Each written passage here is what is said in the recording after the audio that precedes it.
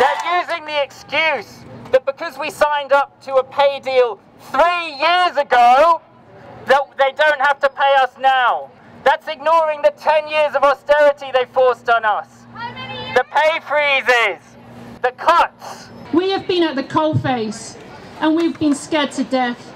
We never signed up to be soldiers, we're health workers. What do we want? Pay rise! What do we want it? Now! What do we want? Pay rise! What do we want it? Now! You have claimed doctors will receive a 3.1% pay rise, when actually this will only benefit consultant doctors. It is going to go to the managers, it's going to go to the parts of the NHS that don't need it as much as we do. We're not seeing anything from the government to counteract the real-time 20% pay cut that we've seen in the NHS. So when we say we want a 15% pay rise, 15% is just the start of payback.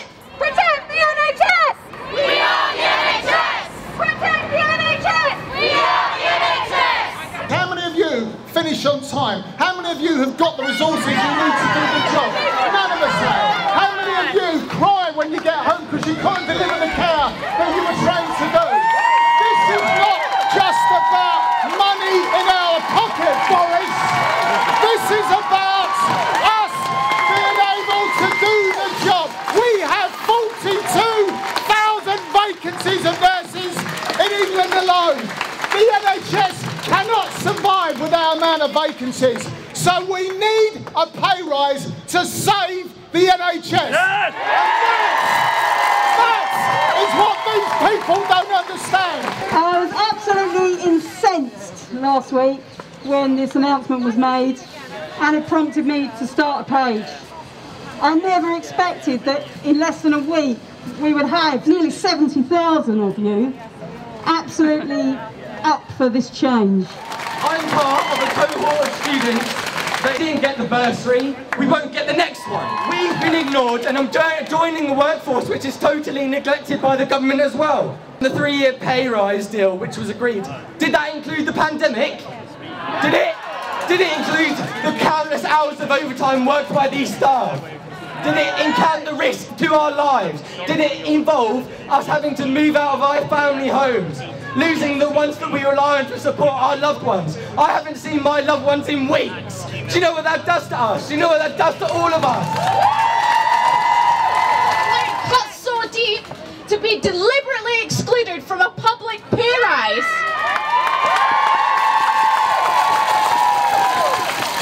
Have we not done enough?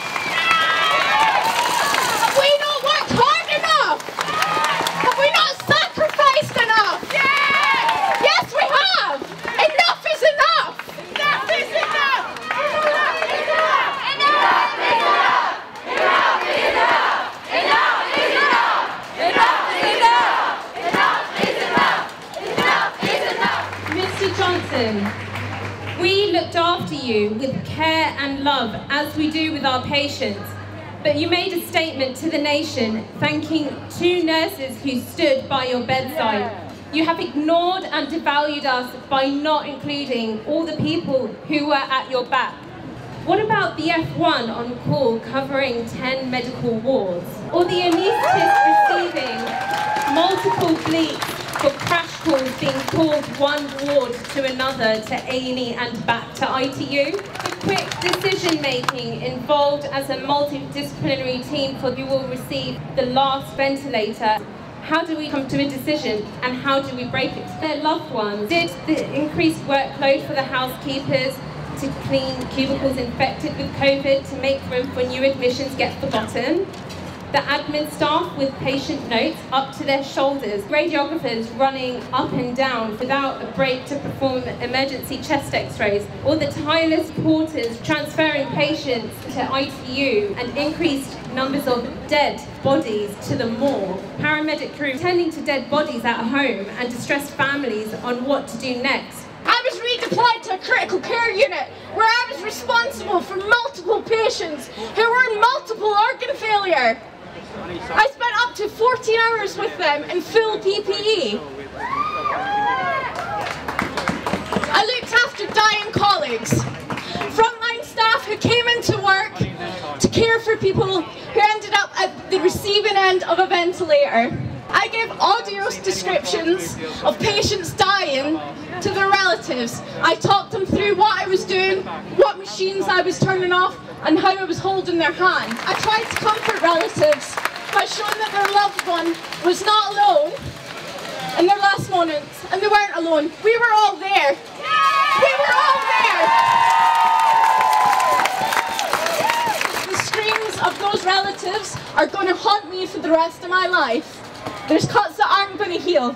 It's so incredibly wicked and evil of this government, this slap in the face to all the staff who worked so incredibly hard and sacrificed so much. My father died of coronavirus.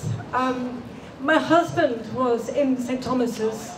He was very ill. He nearly had to be ventilated. I had to face the thought that he might not survive. But luckily, due to amazing care, he turned around and he got better. Thank you.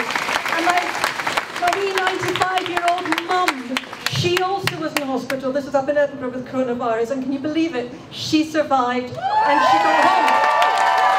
So it's really hit me very much, but both of them said that they had got such amazing care from the nurses and the doctors and all the other NHS staff who looked after them. I know it's a vocation, but this government is literally abusing our virtue. This government has failed us all during this crisis.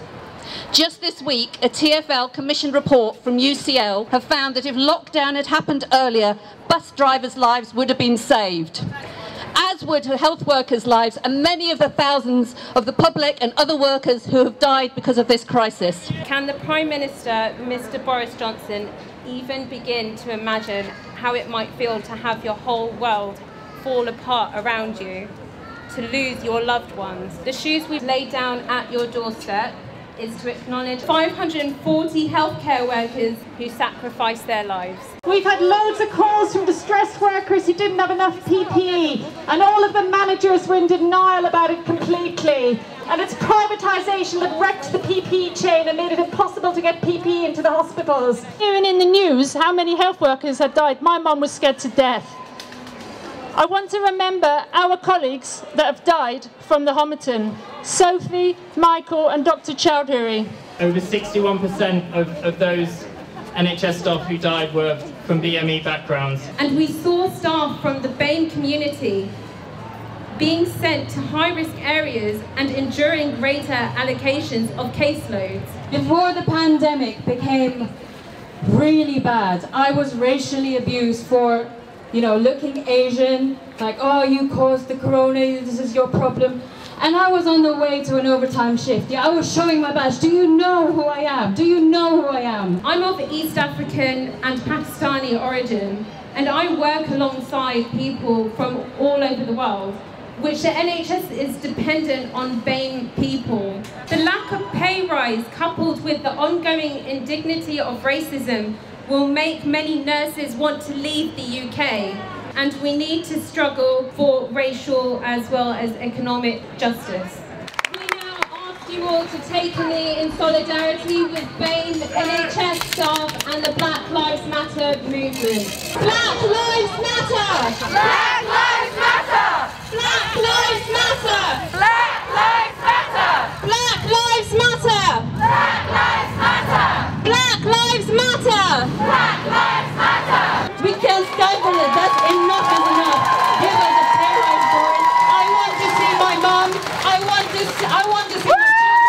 I want to be able to provide for them. I don't want to work every bloody day of my life just so I can save for my future. The pandemic has shown who it is that we need to function as a society. It is the nurses, it is the porters, it is the bus drivers, it is the army of millions of essential low-paid workers.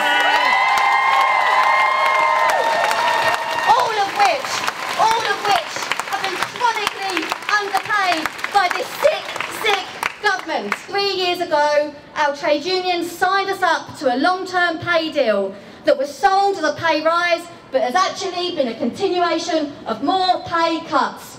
They gave away our increments. no good reason to. And they told us that there was no alternative but to accept it. To the RCN, to Unison and to Unite, we pay your wages, now fight ours! The task is now to build for the biggest strike that we've ever seen in the NHS. And link it up, not just in the NHS, but across public services, and make the biggest strike that this generation has ever seen. I'm telling you now, Boris, if we can manage to beat the COVID pandemic at its worst, we can manage to fight for a pay rise for ourselves.